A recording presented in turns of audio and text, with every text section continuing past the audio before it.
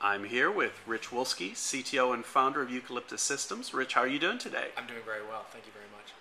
Can you tell us a little bit about how Eucalyptus came to be? I know it was born out of the University of Santa Barbara. Go Gauchos. Yeah. So you just tell me a little bit about that. Sure thing. So at UCSB, in the computer science department, I have been doing distributed systems research, primarily funded by the National Science Foundation since 2001. And my research group and I were engaged in a research project called VGrads, which is an NSF project, which is a long-term project, but which was coming to the end of its lifetime in late 2007. And as part of the final segment of research that we were going to do together, we decided that we were going to try and combine the NSF Supercomputer Center resources with Amazon's AWS, kind of showing how old-style large-scale computing, which the supercomputer centers pioneered, and new-style large-scale computing in the form of Amazon could be combined in the service of science. Right? That was the mandate. And as part of that interaction, though, we really wanted to include university data centers in the experiment. So there would be Amazon, there would be the NSF supercomputer centers, and then there would be 4 to 6 university centers that together would run this large science application. And because the science application was old and because the science has been validated in the application, we really couldn't modify it. So rather than trying to port the application without modifying it to these university data centers, we developed a software layer that could run in a university data center and pretend to be Amazon's AWS. And then we could port the code once to AWS. It had already been ported to the supercomputer centers. And then run it unmodified in these university data centers. And that software layer, that shim that was fooling this science code into thinking it was Amazon, became Eucalyptus. So we had done that, and as like all of our research, we thought, wow, we need to share this with the community, and we put it out as open source. And overnight, literally within days of our first release, we got tremendous feedback, not only from the science community, but from the commercial community over the potential impact this could have on this emerging discipline. And so we were heartened by that and eager to pursue it with the community. And at one point, it just outgrew our ability to manage as a research project and became something that we had to take out into the larger world.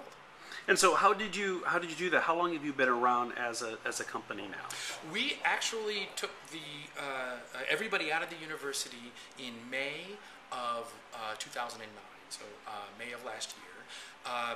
We really made the decision to commercialize in January.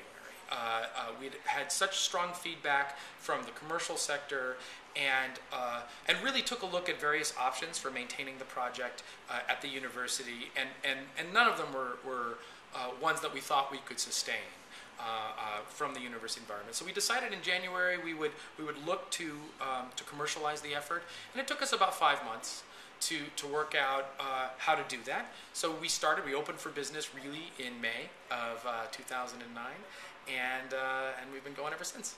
And you just announced very recently that Martin Mikos has just accepted the position of CEO. Can you tell me how you wooed him and how that's going to play out? Wooed him, wow, yeah. Well, I'd like to think we wooed him. I met Martin very early on when I was literally struggling with how to carry the project forward before we had made the decision to commercialize. Martin very generously gave me some of his time and gave me some, clear and unfettered advice on what the prospects were for commercializing the technology. This was October of 2008. So we stayed in touch and met at several functions. And along about January of this year, January of 2010, we saw a big upswing in interest in Eucalyptus, both from the open source side, which has been continually growing, but also suddenly from the commercial side. We'd had a lot of contact with commercial companies, but the commercial interest in Eucalyptus just skyrocketed in the first 3 weeks of this year.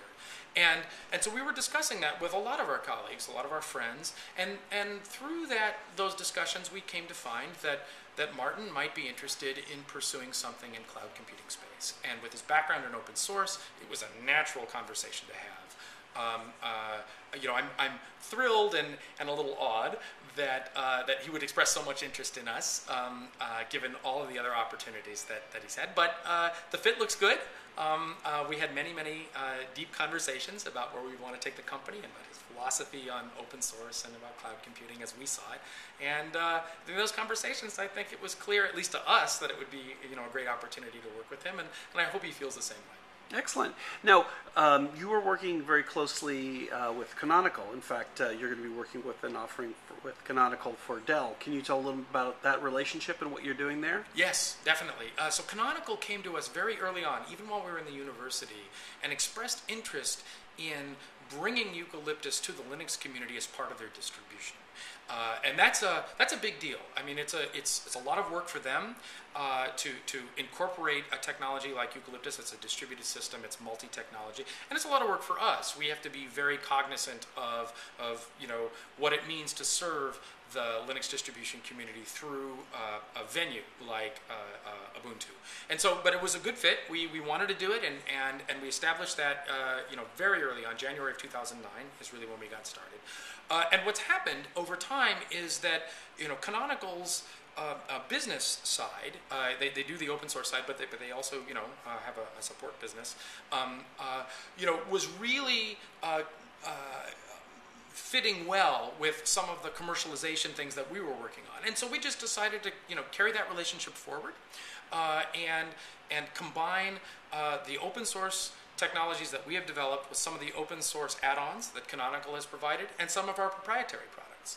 And that has resulted in the UEC, which is, depending on how you want to provision it, an open source core, which is Eucalyptus, and some Canonical additions, and then perhaps some proprietary additions from Eucalyptus systems as well. Cool. And then last but not least, where do you see Eucalyptus going in the next couple of years? And then maybe if you could toss in some of the customer names as well that you... Customer names, yeah. So where do we see it going? I think that, we hope that the open source uptake will continue.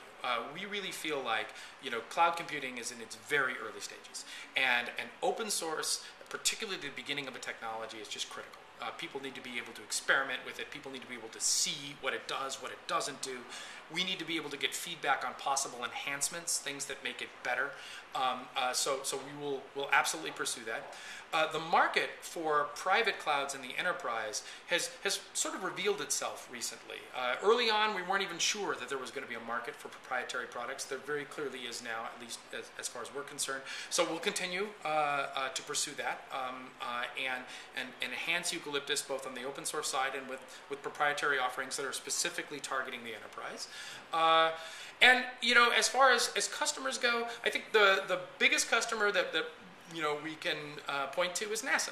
NASA came along with Eucalyptus very early on and has been offering a production Eucalyptus cloud to NASA researchers, but also to other government agencies.